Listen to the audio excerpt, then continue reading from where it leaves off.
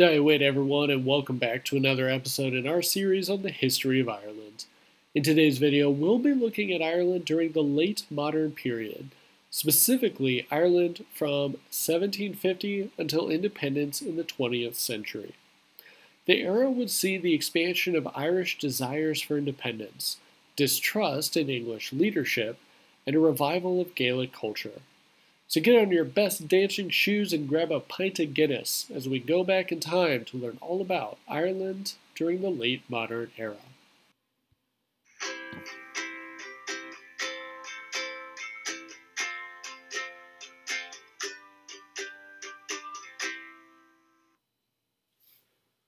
By the 18th century, Ireland's parliament began to see English control of the island as an obstacle in Ireland's future.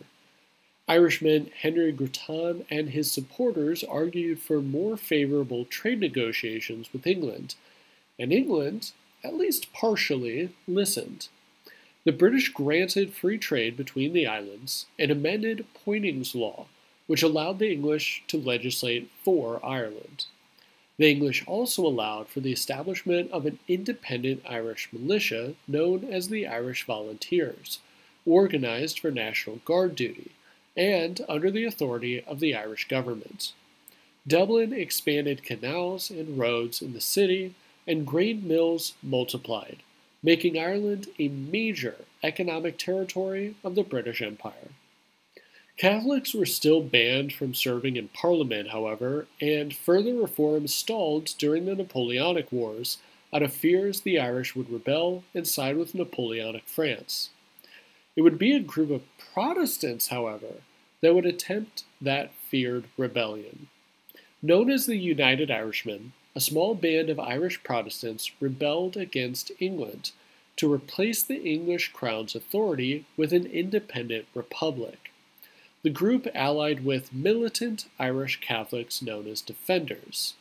The rebellion lasted only 3 months, but led to 30,000 deaths and defeat for hopes of an independent republic.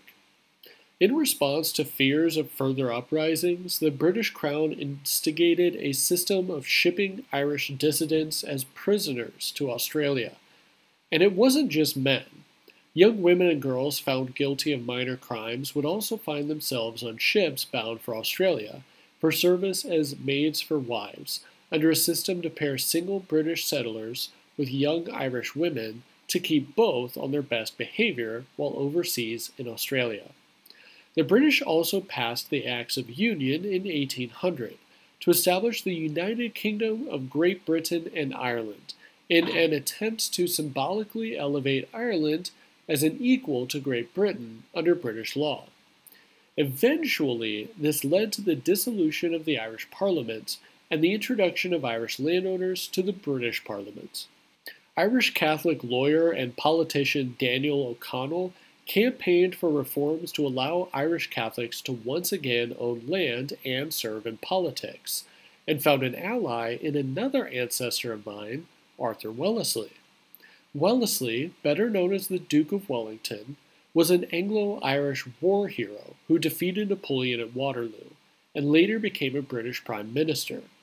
With his political power, Wellesley campaigned for the rights of Irish Catholics, culminating in the Roman Catholic Relief Act of 1829, allowing Irish Catholics to serve in Parliament. While far from equal to the English, things were looking up for the Irish. That is, until a fungal infection hit Ireland's potato harvests following the Napoleonic Wars. The Great Irish Famine that ensued would cripple the country. The depopulation as a result of starvation and emigration that followed would shake Ireland to its core. It would not be until almost 200 years later that Ireland's population would return to the number it saw before the Great Famine. Nearly £2 million at the time reached Ireland for recovery efforts, including money raised by the Choctaw Nation of the United States, former slaves in the Caribbean, the Sultan of the Ottoman Empire, and Queen Victoria in England. Rumors that the English had poisoned Ireland's crop fields and created the famine led to several underground organizations prepared to launch another rebellion against the British Empire, including one organization known as the Young Irelanders. In 1848, the Young Irelanders formed a confederation with other underground resistance groups to launch a rebellion against the British, starting with a planned assault on police headquarters. The assault failed, and the rebellion petered out, with sporadic fighting over the next year, and its leaders were shipped off to Tasmania as punishment. While most farm workers in Ireland either died or left Ireland during the Great Famine, those who survived and remained campaigned for improved working conditions during an era known as the Land War. These largely Catholic farm workers claimed their land had been wrongfully stripped from them by British Protestants and demanded what they called the three F's: free rent, free sale, and fixity of tenure.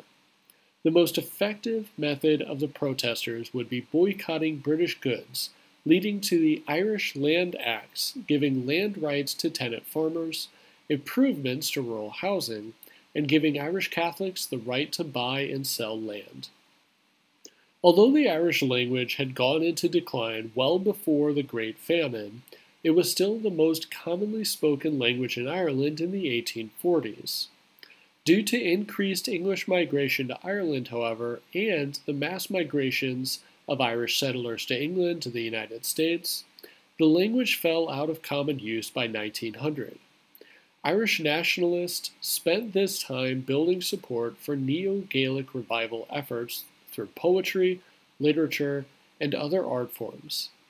Irish athletes founded the Gaelic Athletics Association to promote sports like hurling and Gaelic football, and Irish writers blended Gaelic and English to create a uniquely literary voice known as Hiberno English, made famous by writers like Oscar Wilde. As politics in Ireland moved further towards moderate tendencies, Irish citizens became increasingly favorable towards reinstating an Irish parliament under British authority. Charles Stewart Parnell ran with this idea and campaigned for a moderate approach towards home rule that would see a semi-independent Ireland as a region of the British Empire, like how Greenland works under Danish rule today. Parnell's 1889 divorce, however, would make him a controversial figure, and British politicians eager to quell any further reforms to Irish Catholics used his divorce proceedings to end any discussions of home rule. By the beginning of the 20th century, Dublin had become a city of extreme wealth, but also extreme poverty. The city's tenements displayed some of the worst conditions of any city in the British Empire, and its largest red light district, known as Monto. Social activism was strong during the era, especially under activists James Larkin and James Connolly.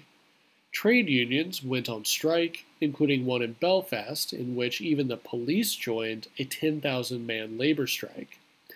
In the Dublin lockout of 1913, 20,000 workers lost their jobs for simply joining a labor union, launching a riot that resulted in 3 deaths.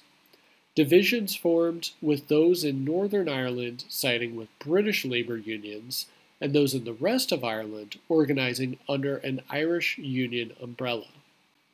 In 1916, militant laborers organized under Connolly joined members of the Irish Volunteers and underground Irish organizations to launch the Easter Uprising, an armed insurrection that would spark a revolution.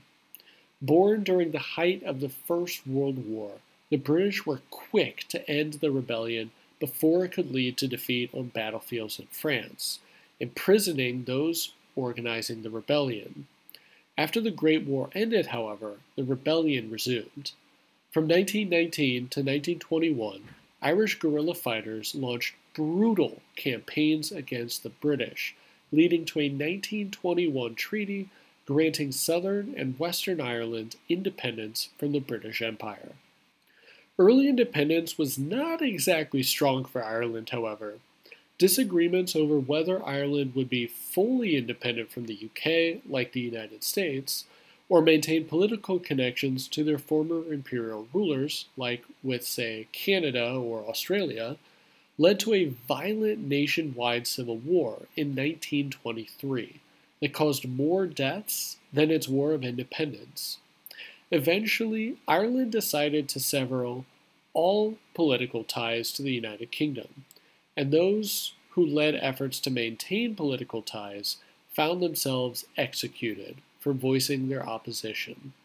The road to Irish independence was long and shaky, and it wasn't always marked by warrior poets or philosopher politicians. There is a serious case to be made that Irish terrorists gained independence for Ireland, especially considering the violent executions of early moderate dissidents in its first decade of independence. In our final episode, we'll be discussing the contemporary Republic of Ireland, its current politics, its recent history, and the culture that defines Ireland today. Make sure you don't miss out by hitting the subscribe button below. This video was made possible by contributions to this channel's Patreon from viewers like you. Thank you.